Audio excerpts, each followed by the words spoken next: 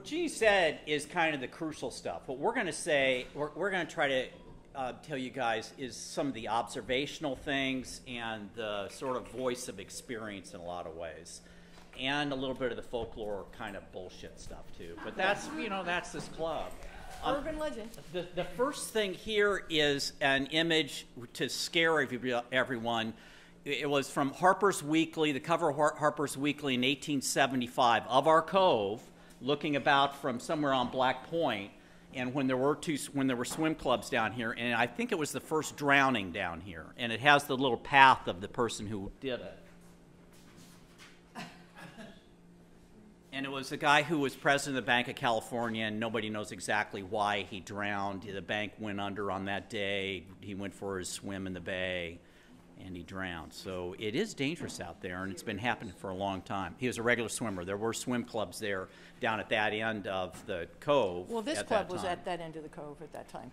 Anyway, that's where it was. That happens. The cove is a wonderful place to swim and is much safer, but every place out there has you can be vulnerable, so you have to be careful in spots. Yes. Next picture shows more historical image of what that cove looked like. Other problems at that point, a lot of pollution at that point. People talk, old timers down here when I joined would talk about pushing toilet paper out of the way. So be very thankful of the water that you do swim with. Be very grateful. Okay, next picture. That one of those is our club, close up I think, at one time when it was down at the foot of Van Ness. Next picture. Railroad tracks going over where that tunnel is. And so we didn't have to worry about, next picture, trains that could possibly go through here. That was a worry maybe at that time. You don't have to worry about those anymore. And next image, our cove. Great. Okay. I'm starting. I think you get to start. I get to start. Okay. So what we're going to do is we have sort of a list of things for you to think about before you're swimming, while you're swimming. And then one of the things that you want to remember, I was looking up random definitions. I remember back in the 70s when I took my first life-saving class, the definition of panic is a sudden onset of fear or anxiety that reduces a person's capacity for self-help. And the most important part is the end of it. So what we want to do is we want to give you information so that you can be thinking. And if you're thinking calmly and clearly and something starts to go other than the way you wish it would, then maybe you'll be less likely to panic and then more likely to be able then to think clearly through to get yourself back out of the water. So for before the swim, one of the things you want to do, and anybody who sees me in the locker room in the morning knows I'm a maniac about this, you want to know for yourself what the wind forecast is, what the weather forecast is, and what the currents and the tides are forecasted to be. Right? All forecasts. So this is what somebody decided based on data that it's going to be like, which isn't necessarily what it is like, but it's their prediction of what it's going to be like. And there's two ways to look at the tide. I don't think we want to review the tide book right now, but we can sit down and do it later or on another day. How to do the table tide book and the graphic tide book. Different people's minds work differently, so they might like one better than the other. The most important thing, though, is to see what those predictions are, and then based on what the predictions are, you go out and you plan your swim, and then you have your swim, and then you come back and you evaluate at some point, in addition to the wasn't it great, wasn't it fun, did it turn out the way that I thought it was going to turn out based on what I thought the conditions were going to be before I started. And this is worth 90 seconds of your thoughts every day after your swim.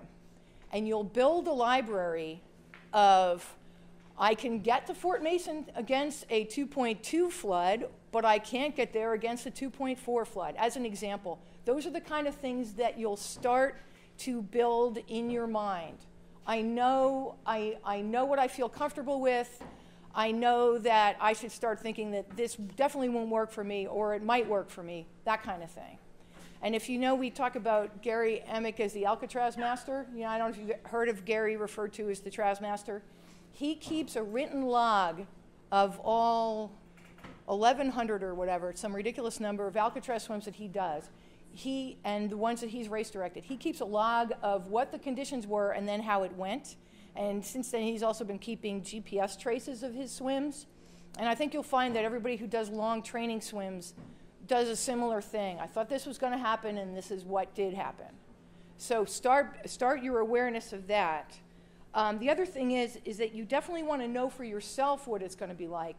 Don't take other people's word for it. I think I'm faster than this person, so I can go with them because they say they're going to swim in this set of current conditions. You need to know for yourself whether or not it's going to work. And then to kind of build a little bit on what Jeannie was talking about that cold water diuresis, which I just love that word. You need to make sure that you're well hydrated, which is something that starts the day before. So if you go out late at night and you have a great time and you eat a lot of Chinese food or whatever and you drink a lot, then you're not going to be as well hydrated in the morning as if you had more water to drink maybe and less beer. So think about that. Drink a lot of water and then see how that works for you. And if you're cold, if you think you're unreasonably cold one time, the next time try drinking a little bit more water before you get in. Don't be thirsty when you get in, because there ain't nothing out there that's going to help you with that. You need to get that taken care of beforehand. I personally drink water before I go to bed, and I drink at least a quart of water between when I get up and when I get in the water. I have a bottle in my bag. I have a bottle in my car that's always full, and I'm just sipping away. It's not like this big glug thing, but I sip away at it the entire time that I'm awake between when I get up and when we leave the locker room to go to the beach. So just bear that in mind. You can be overhydrated, but not if you're just sipping away at it over the time that you're awake. So you're on that. There's one of the things when Venessa said our swims and had the distances on them, the distances are amazingly deceiving. I mean, that is how far it is if you were walking it or if you're in a boat. And I'm not even sure if it's nautical miles versus other miles. But you have to understand that a distance it's really, there's time and distance. It's not just distance. You know, if you swim out to, you know, what the Dolphin Club calls this area, which is the big repair, it could be a very different time if you do it on a flood or if you do it on an ebb. So don't get wedded to saying, I'm going to swim to Fort Mason, or I'm going to swim a flag, I'm going to swim to the opening and back, because what you're really swimming is an amount of time. And so I learned after the first 23 years that I was a member here, I didn't wear a watch. And I never swam in the wintertime. But in the wintertime, I realized I need to figure out how much time I'm in the water. It's very deceiving. You think you're comfortable in cold water, and in the wintertime, you're not necessarily.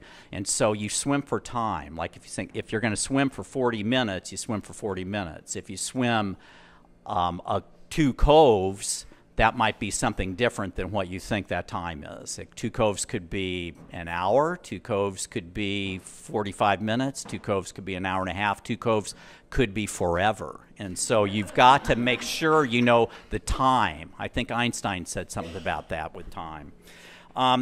The other thing is with caps. When you take your cap off, make sure your hair is dry. If your hair is not dry, then you probably have a cap that leaks and it's not doing you the kind of work that it probably should be doing. Okay. All right. Earplugs. Definitely wear earplugs. If you saw when Jeannie had that great graphic of your core and your shell and the 2 different temperatures, the core temperature went up into your head, right?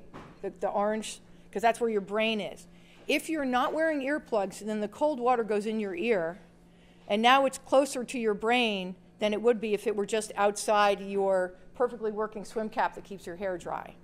So if you don't wear earplugs, you get that cold water inside your head, and then that is going to make you get colder faster. Additionally, there are joyous things like you can get vertigo. If you have water rolling around in your ears, it upsets your vestibular system. It can make you nauseous, disoriented, and you can also then have a hard time getting back to the beach. If you're disoriented, you don't really know which way is forward, and that can happen. You can be nauseous, and being nauseous is really, and I should know, but being nauseous is really miserable if you because if you have to get back to land for it to go away.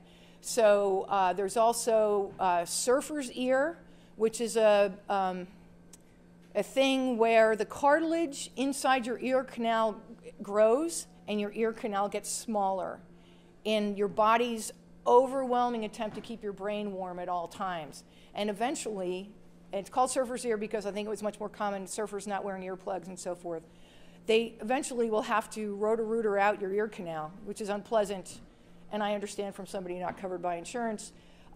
So you definitely want to take earplugs both for the immediate and the long-term effect of swimming in cold water. Also less likely to have, depending on how everything is set up, you can be less likely to have ear infections or sinus infections, that kind of things. There's endless kinds of earplugs out there, and it's totally a personal choice of which ones you like, which ones work for you. They're not that expensive. If you don't currently wear them, buy a bunch of different kinds or a couple different kinds. Ask your friends. Maybe people have pairs that they haven't tried yet that you can try out. I don't recommend sharing them among people, but definitely find something that works for you and then use them all the time. It's really important in the long run for the long run health of your swimming. Okay, now this is probably more folklore, but it seems to work for me, and it's something I learned from when I first joined from a wonderful swimmer and surfer, Billy Wilson, and he would always say, he saw me and he thought, there's another skinny guy who's going to be in trouble, and he would look at me, he'd take me aside and say, put something on your feet, put something on your feet. And I think it helps. I think, walking down to that water as warm as you can stay all the way to the water, especially on a cold day, you're gonna do better. I'm not sure you lose any heat out of your bottom of your feet, but it sure does seem to help. So I would encourage you to have something on your feet when you're swimming. Not when you're swimming, when you're going down there. Yeah. When you're walking down. Yeah, flip-flops. Okay, and then on to... so now you've gotten to the beach with your flip-flops and your earplugs and deciding how you feel. You want to decide how you feel about swimming alone. I know that we say that you shouldn't swim alone, but the more you swim, sooner or later what's going to happen is you have a terrible day at work and you decide, well, the only thing that really sets me right is to go get in, and you get down here at 4 o'clock in the afternoon and there's nobody here. Or you make plans with friends and friend or friends to come down here and swim at the same time, and then they call, they have a flat tire, blah, blah, blah, whatever, they're not coming, and now here you are. So you can be in a couple of situations. You're either alone, and then you're going to decide whether or not you want to swim alone, or you could be standing on the beach, and there are other people getting in at the same time. Now, are you just standing on the beach at the same time as those people, or are you going to swim with them? If you're going to swim with them, do you know them? Do you know their abilities? Are you going to get suckered if their abilities are, if they're more experienced, if they're in a position to swim into a stronger current than you are? Are you going to end up in a situation where you're someplace and you can't swim against the current because you've thrown yourself in with people that you don't know? So, and this is a decision you have to make for yourself. My recommendation is that you know what your plan is, and then you stick with your plan. And then if you decide you're going to get in with people, either people you know or people you don't know, is one person your buddy? So Jeff and I, we swim together. We're like this the whole time. We're like buddies. We get in together, we get out together, we go from point to point around the cove or wherever together. If you get in with a group, are you just like getting in at the same time with them? Is there one person who's keeping an eye on you and you're keeping an eye on them? Your responsibility is 100% for yourself, and your decision making is for yourself. But are you letting the crowd keep an eye on you, and are you keeping an eye on the crowd? But this is something that you need to decide what your approach is to this, generally and then every day. Because you might end up in a situation where somebody goes off and doesn't tell anybody, and now you're looking for them, which can create a situation for you. In addition, maybe there's a situation for them. So just think about what it is that you want to do, what your intention is before you get started. And also be aware of people who are standing on the beach the same time you are with your crowd, and you know what you're doing. You also want to be aware whether or not they think they're doing the same thing. I know I do that. I'll tell people, if somebody comes up and they're standing with us, I'll be the one to say, because I don't mind being the nasty person, I'll be the one to say, okay, so we are going X and we are not stopping. So if you are not in a position to get to X at the same time that we are, we're not waiting for you because we've already set our plan, and our plan is our plan, particularly when it's cold. So just something to bear in mind. Okay, so. What, equipments and caps? Yeah, lights and goggles. Where a cap people can see, you've probably all have been out there and seen people who have either a wetsuit cap, a black cap, and they're doing breaststroke and you can't see them and you think it's an animal. Well, wear something that really is noticeable. Wear something, the rowers, ask rowers what they can see, what color they see better. The yellow's good, the orange is good, the green ones seem to be really good, and different lighting has different color, seems to be better with different caps as well. But please wear something that is really noticeable. Try not to wear a white cap. Don't wear something that is, white caps are white caps, not things on tops of people's heads. And wear something that is going to be seen. With goggles, when I first started swimming down here, rarely did anybody wear goggles. You really don't need them in the bay. You can see okay without goggles, but they can be very protective. There is debris out there. If anybody's swum in the last few days, there's crap floating around there, and you can keep from getting hit in the eye with something. And you do see better with goggles. I mean, you don't have to blink and wrestle with it. However, if you are out there, and I suggest everybody do this, if your goggles break or if you decide don't have your goggles, do test it out at some point and try to swim without goggles and realize how you really can do it in case you are in an emergency situation where your goggles do go belly up and you can't see anything, or they just break. Well, don't panic, because you can swim fine out there without goggles, and people didn't use them 35 years ago. You also have... Oh, blinkies?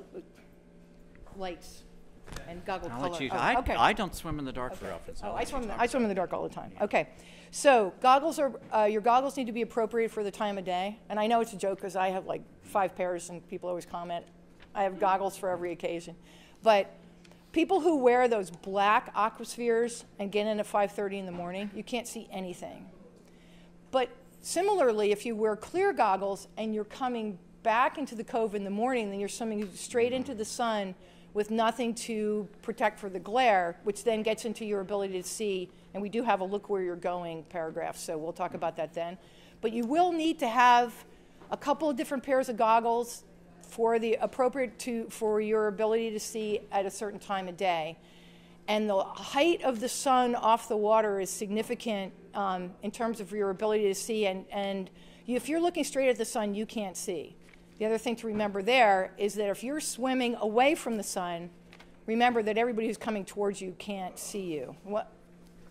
No, it's a real thing. Yeah, Okay. it truly is your responsibility. Try to remember, you think, wow, it's crystal clear. That light is fabulous. Realize in that situation, you're the one who has to look out for other people.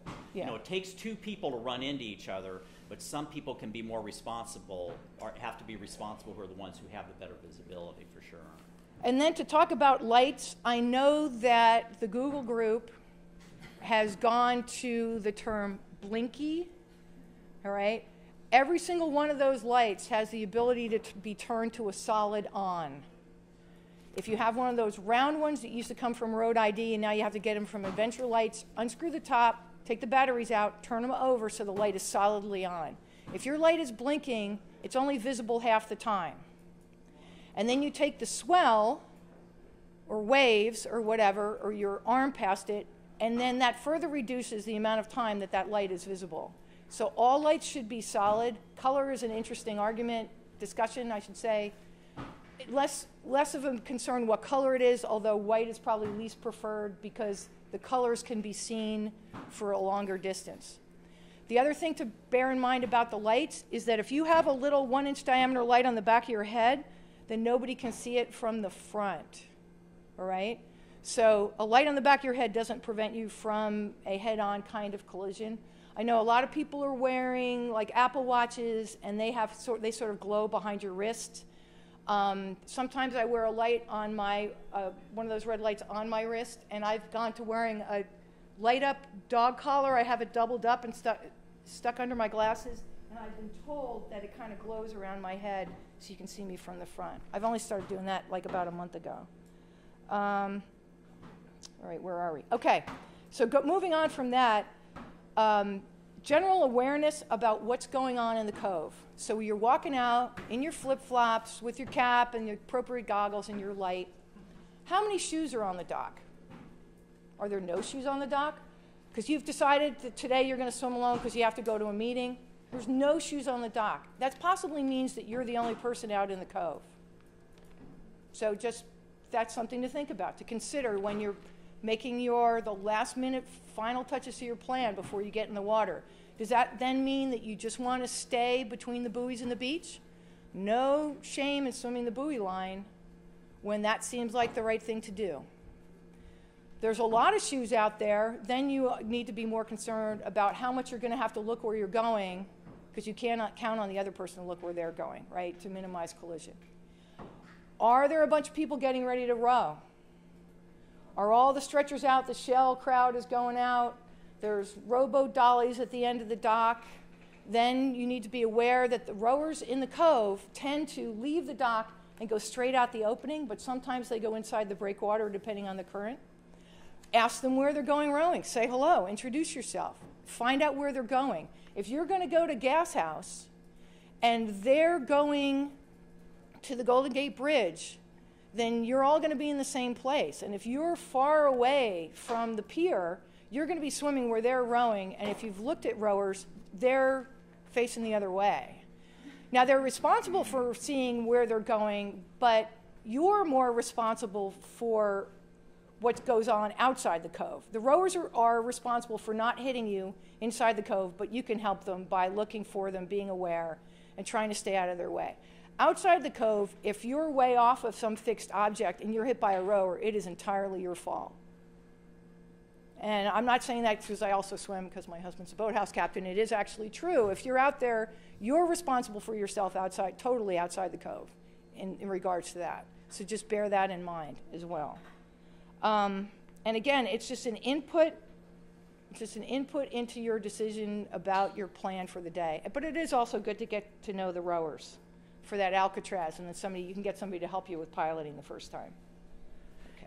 You know, all this stuff is necessary all year round, but it magnifies in the wintertime because your time is just shorter. So, you know, you do need to just pay that much more attention. Not that you shouldn't when it's 65 degrees, but it's just that much more important when it gets colder.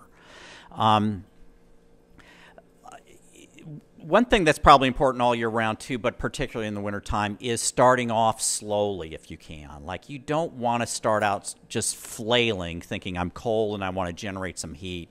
You do want to go slow, and some of the swim coaches will certainly tell you that too, where you don't want to have a crap stroke, which is you're going to get hurt at the beginning of a cold water swim. So just be really careful with those kinds of things. You know, there's a guy here named Frank Coughlin, who Coughlin Beach is named after, who washed up there on a swim, and he was one of the first people to swim New Year's Day Alcatraz, and he said count to 100. You know, just slowly, zenfully get into that water and count 100 strokes, and you'll find yourself warm. And I'm sure you've done that already, but be prepared for that to be cold to begin with, and don't flail at the beginning of things. You get to the next part of being the claw. The claw, yeah, all right. So you want to be checking in with yourself the whole time. You know, Ginny talked about this a bit. Typically, again, that graphic with the body temperature, the first place that you're most likely to feel cold is your hands and your feet, and you kind of get the claw. Everybody's experienced the claw. You can't turn your light off. You can't necessarily get your goggles off. One time I was trying to pull my cap down and my hand was actually facing the other way. So, and there's just no way, your fingers don't work. That's the beginning. So it's just a matter of time. And what you need to do for yourself is to figure out how long that time is. So if you're starting to get the claw on your way to Fort Mason, you may want to think that actually now this is the time to turn around. There's always another time. So remembering that your judgment declines the colder you get. When you start to get cold and you start to feel that first cold symptom, maybe for you it's something else, it's something in your foot. A cramp can be an indication of that you're getting cold. And the cramp is only going to go away if you stretch it out or if you just stick with it. If you can continue to swim without panicking, then you can turn around and come back. And there's not really anything you can do for a cramp while it's happening. Cramps are very interesting science. Nobody really knows why they happen and what prevents them and that kind of thing. Well hydrated and then in shape is really the best thing that you can do for that. But be aware as you start to feel colder, and this is also true in the summertime, because then it's a matter of time, right? It's time and temperature. So the higher the temperature, the longer the time, but the result is the same in the long, long run. So feel how you feel. Look at your watch, because you're wearing your watch, and then decide, I have another 5 minutes, I have 10 minutes, I can get back. You don't want to get in that situation where you start to panic because you're really feeling cold and ineffective in the water. As you lose awareness of your extremities, the quality of your swimming is going to decline, and flailing faster isn't actually going to make you swim faster. You want to get out before you're not able to swim that well. Look where you're going. We talked about that already. The other thing you want to bear in mind with that is that if you do run into something and cut yourself, you need to get out of the water and scrub whatever it is that you just opened up, because there's little creatures on everything and they get into your cuts. We could tell gross infection stories for the rest of the morning, which would make Vanessa crazy, I know, but the moral of that is if you run into a buoy or you run into a boat, you run into the pier, we got to add about not swimming under the pier. If you run into something, then you want to get out and scrub it off as soon as possible. Don't say, I'll take care of it when I get back to the dock. Be aware that you should just turn around. I don't like it. I've come down here, not to be too anecdotal, but I've come down here and I put my toe in and my whole body goes, ugh, and I go home. Wow. Yeah. And maybe I'm sick the next day because maybe it's the beginning of the thing. I mean, it hasn't happened in a long time, but if you're not feeling it, your body knows more than because you're like, oh, my friends are all here. Oh, I got to train for this thing. Oh, I'm not going to be able to swim tomorrow. Your brain has all kinds of stories, as you know, because it's just life, for why you should do something that is not in your best interest at the moment, right? So just go with that. I get to the opening and I'm like, I'm not feeling it. I just turn around and come back. Everybody else can go off. Oh, we need to finish. We got 10 minutes. Okay. Specifically cold water swimming, and this is something that I learned when I first started to swim through winter times. One thing is 54 degrees when the temperature's dropping is a lot colder than 54 degrees when the temperature's going up. You're acclimated when it's going up. 54 is balmy when it happens in April and May. It's freezing when it happens in November, as some of you probably have witnessed. Like, 50 today was a half a degree colder. It felt very cold today, but it's not cold. This is the warmest January I think I've ever experienced. So it's very, very warm, but it doesn't matter. Colder is worse than it being cold. You can get used to it being cold. You cannot get used to it being colder. There's no way. The other thing that I learned in the winter times, the currents are different.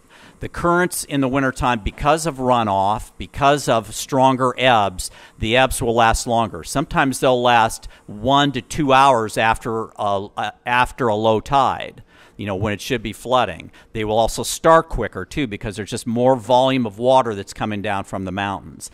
And it affects the cove. Even within the cove, there's some nuances of current that are really strong. The most dangerous place to be on an ebb in the winter is out in here, because that ebb will come across the shore and push out this way, and it'll also be coming in this way and across through where Fisherman's Wharf is. So consequently, it's hard to get this way, it's hard to get back that way, and it's hard to get back to shore. So remember that. You don't want to end your swim after 40 minutes or 30 minutes or at the end of any swim and find yourself here when you realize that's going to take me X amount of time longer than what it usually takes, because there's kind of no way out. There's a little spot I hear that you can crawl out that's right here, but as you know, along Muni Pier there's nowhere to get out whatsoever. And the extreme exit the opening. Ooh, the extreme ebbs, yes. 2 years ago, Sue and I were swimming, and we were doing a swim which, you know, is called an inside-outside along this pier, which the breakwater, which is, you know, like swimming through by a parking garage. And we came through the other way. We came in this way on an ebb, so we're getting a good push coming back with the ebb into the cove. But it was so strong coming out this way, the ebb was going out that way as well, and you couldn't get back into the opening. And so it was an ebb in both directions. It was an exaggerated situation where you're stuck in the corner out by the big repair, but we were stuck coming back into the opening.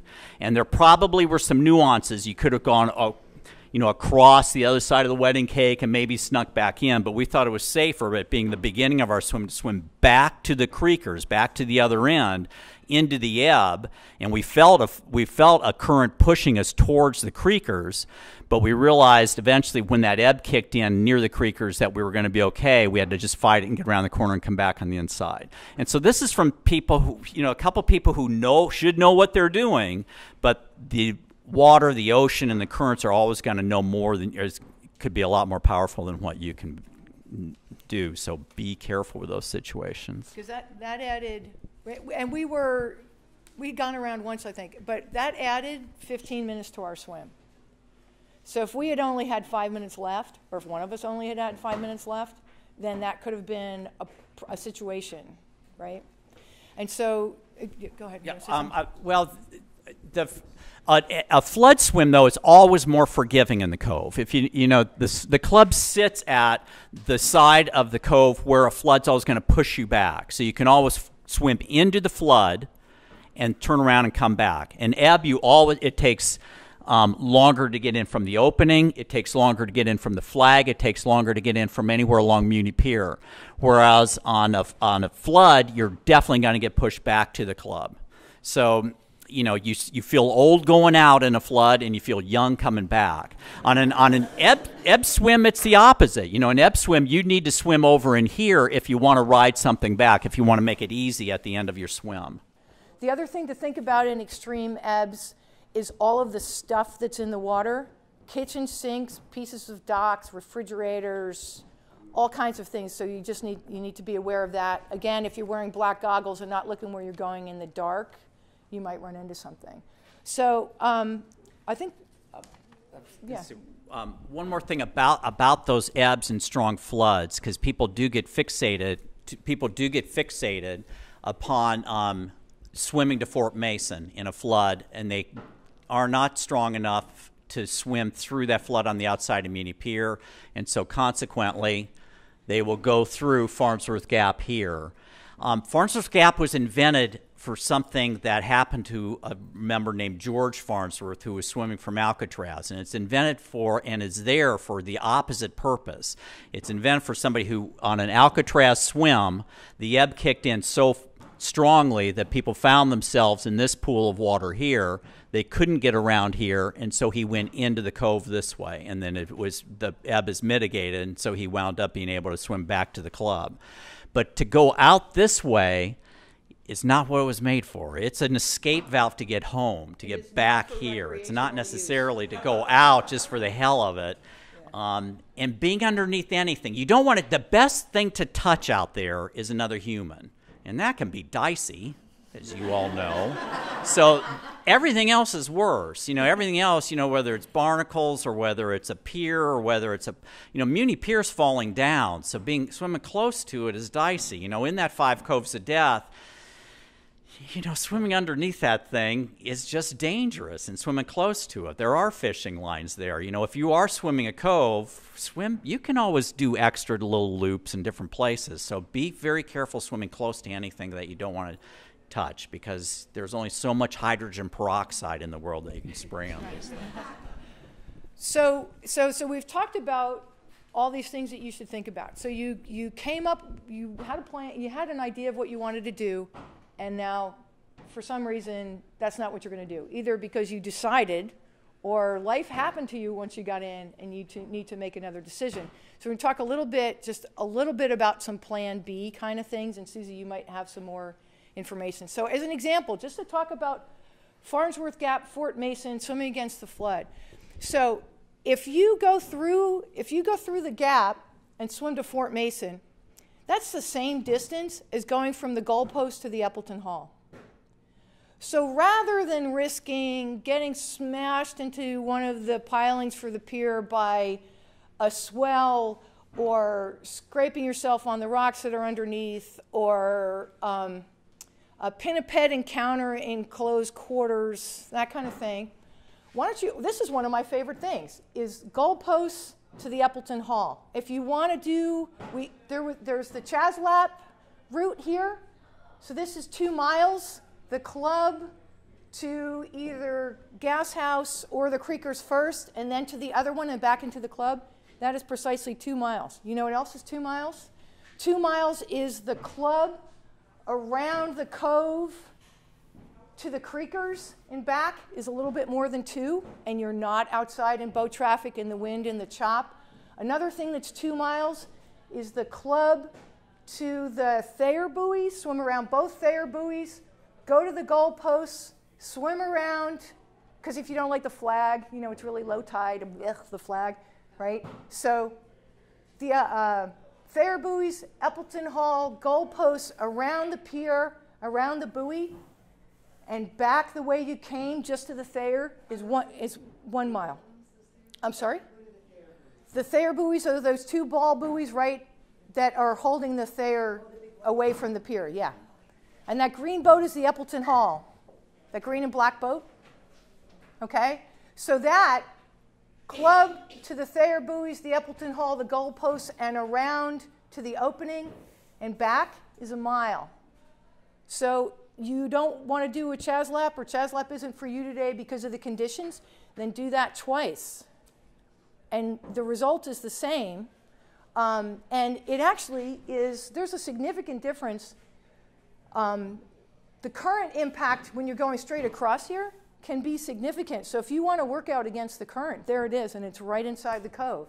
Other inside the cove options, when I was training for Catalina, and I would come down twice a week in the afternoon, because I hate swimming in the afternoon, and doing things that you hate as part of training for a big open water swim. So I would get in the beach, and I'd go to the flag, and then back to the Thayer, and then to the first boat, and back to the Thayer, and then to the second boat, and back to the Thayer. You can do that for days, right? And it's plenty of distance. There's no shame in it, no harm in it. It gives you wind conditions, chop conditions, current conditions, and particularly if you're alone or it's the afternoon, that might be something that you want to think about. So the first plan B is just substituting a different plan A, right? And that is the best kind of outcome. I wanted to do something, but it's not a good idea, so I'm going to do something else. So there's some choices on something else. The other things that are plan B-ish is if you end up somewhere and you can't get back to the club, which you really don't want to end up in that situation. But if that were to happen, one of the things that you can do if you're at the Creekers, I do know years ago somebody who didn't know was standing on the beach with other people. They did it inside-outside or something, and then he was nowhere near their ability, and he was unable to get back. You can go in here very carefully, and you don't want to do it, but there are ladders along the beach, along the fishing areas, and you can climb out that way, okay? So you're right, total bleh, right? But you're less likely to end up on the news that way, right? Also, just coming in here, if you're in here close to the Hyde Street Pier on either side, the current is significantly reduced by the presence of the boats, and you might be able to sneak in that way, okay?